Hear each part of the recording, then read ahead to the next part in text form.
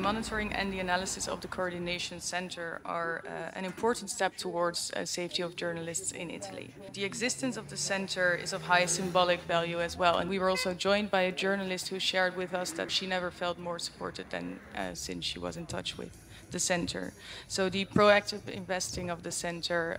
in the relationship, in dialogue with the journalistic community, in particular on a local level,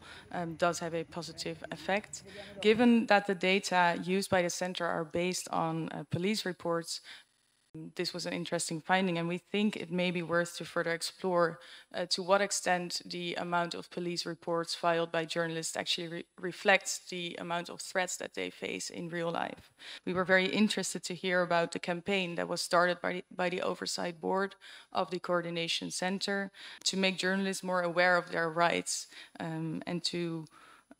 counter the fact that they still too often think that what they go through as a journalist, the threats, the harassment that they face, that is part of their job.